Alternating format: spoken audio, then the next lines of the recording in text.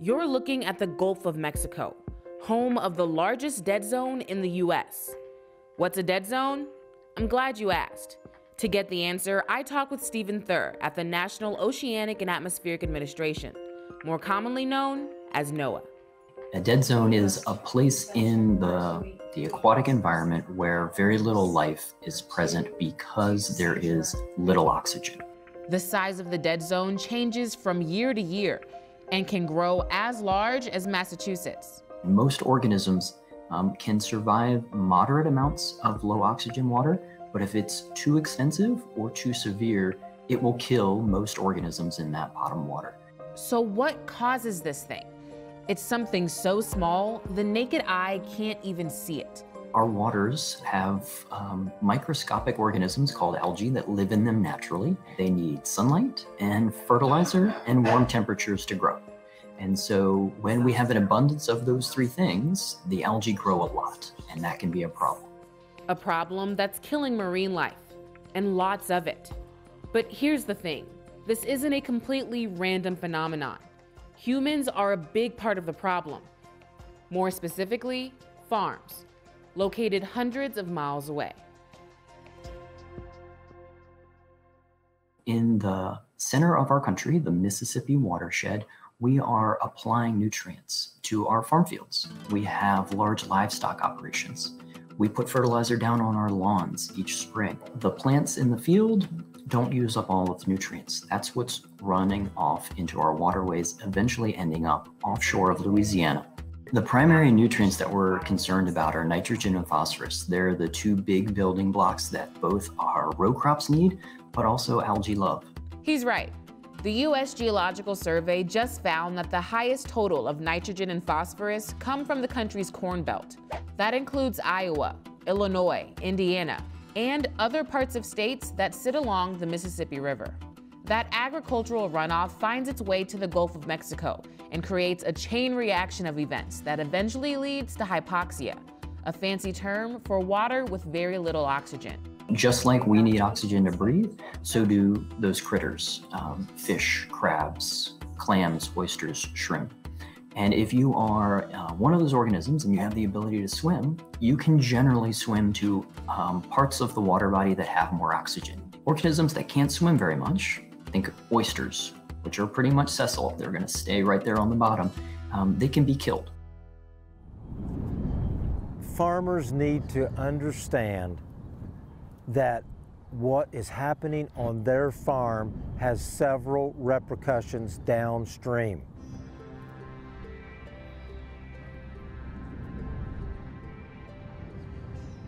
I am a fifth-generation farmer. My ancestors homesteaded here in the 1870s, and I'm very proud of that, and I'm proud to continue the legacy that they left for me and the next generations to come. A legacy that's changing with time and keeps the environment in mind. We are in a journey right now of transitioning the whole farm to organic. So we are doing this with zero inputs, no tillage, no inputs of any kind, and we're trying to work with a symbiotic relationship with Mother Nature. See, it's just amazing. See, look at that earthworm right there. We use zero inputs now. We have not applied any P or K, which is phosphorus or potassium, in 7 years on this farm. We've not applied any ag lime in 7 years, and we're now heading into year 3 where we've not applied any synthetic nitrogen. By eliminating the synthetic fertilizers, we've eliminated any chance of runoff of those synthetic fertilizers into the waterways, into the creeks, the rivers, the streams, and wind up then in the Gulf of Mexico.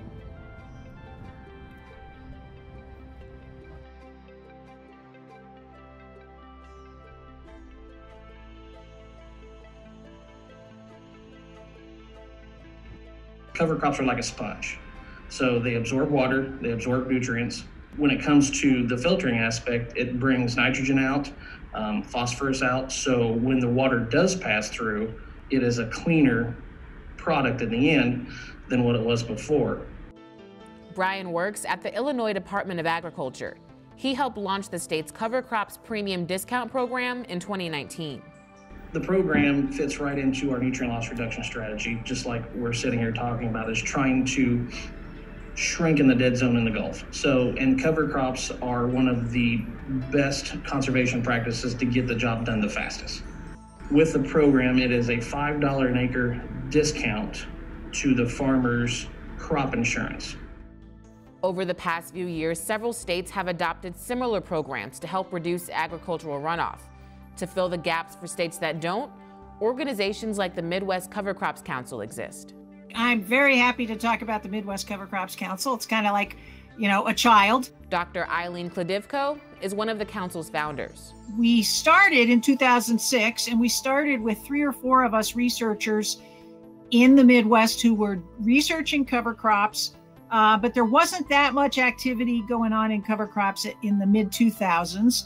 And we knew that cover crops could be very beneficial for water quality, which was the thing we were really talking about at the time, and for many other purposes. So a cover crop is going to hold the soil in place, and that prevents erosion. And so we want to hold it in place, not only for the farmer's benefit to keep those nutrients in the field, but also, environmentally, we don't want those going downstream. The soil is a leaky system. It does not have a pan on the bottom of it to catch everything that comes out. So what we need is living and growing plants, because when plants are growing, their roots are in the soil, they're taking up nutrients that would otherwise just be lost out the bottom.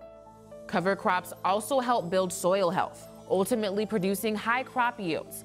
But there are some reasons a lot of farmers still aren't planting them. Yeah, so the first couple of years, we always like to tell them, you're not going to see something right out of the gate. This is something that takes a while to build. It does cost you something to actually plant a cover crop, right? To buy the seed and to plant it. But you don't get an immediate economic benefit. There's also difference in pest pressures. So we've got different diseases, different weeds, different insects that may impact different areas of the Midwest differently. It's hard. It's harder than it would appear. Change is hard, but change is good. And it just requires that first small step, and just take baby steps, and then you will build confidence, and then it just becomes second nature. But it isn't just the farmer's responsibility to help shrink the dead zone. It's on all of us. Once the nutrients reach the Gulf, there's not much we can do to practically impact the size of the hypoxic zone that's going to result. And so from a societal standpoint, what we have to do is reduce the nutrients that end up in the Gulf. That means watching how much fertilizer we put on our lawns, monitoring our sewage systems, even collecting stormwater. It may not seem like much, but every little bit helps, because you're helping the health of the lakes, streams, and rivers in your own backyard too. We have a shared responsibility for the resources we have been gifted with in this country. And so if we can do a small part to help our shared environmental legacy, I think that's important in and of itself. It's very important that we continue to strive to be better. We can never become complacent. What we're doing today is great, but there's always room for improvement, always.